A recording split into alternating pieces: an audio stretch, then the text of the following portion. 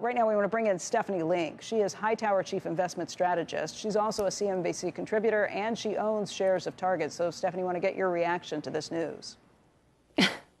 Yeah, good morning. First, this is a show me story headed into the print. It absolutely was, because they negatively pre-announced 2 quarters. And then last quarter, they missed earnings, but yet they actually reiterated second half guidance. And so the big questions headed into this quarter were 2. Would they cut 4Q, which we just got?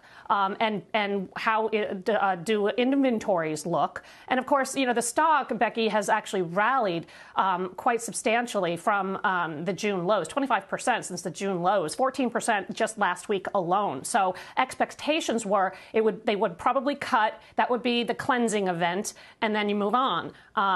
Clearly, the commentary, though, in terms of October is disappointing. And you know what's really disappointing? Cornell spoke actually in October, on October 17th at a conference, and he sounded pretty upbeat, which is one of the reasons why the stock actually has rallied. So this is a give back. It's disappointing, but clearly there's bloated inventories everywhere. Walmart is handling it better than Target for now, but that also has to do with the mix, because consumables at Target is about 43%, discretionary is 57%. So they're seeing problems on the discretionary side. In terms of where they saw the strength, food and beauty, that's exactly what Walmart said, and I think that's going to be the theme across the board for the quarter for a lot of retailers.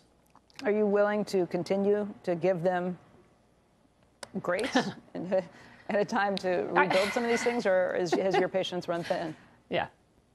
Yeah, my patience is definitely running thin, but we do try to buy low, right? And unfortunately, the stock just keeps going lower. But I think that the fiscal 23 or the 2023 year, actually, the setup is better, because if you lower the margins, you clear the inventory, and you are seeing better. I mean, they did see better revenues and better comps, right? So the demand is there. It's spotty. So I think the setup for 23 is better. And we'll just have to see where the numbers shake out, because, you know, the stock is not expensive here at these levels.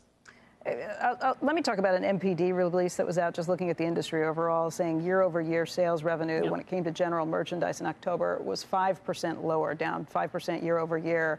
It was down 14% in the first week of November. And I will say some smaller retailers that I've heard from, they are seeing things like that, where things really fall off a cliff. I don't know if Walmart is the exception to the rule.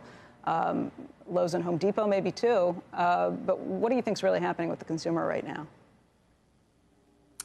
Well, I think the consumer is definitely feeling the heat from higher inflation. So I know the CPI and the PPI reports that we got in the past week, people were applauding it because numbers had come down quite, you know, different than expectations. But they're still really high, Becky, right? I mean, CPI at 7.7%, PPI at 8%.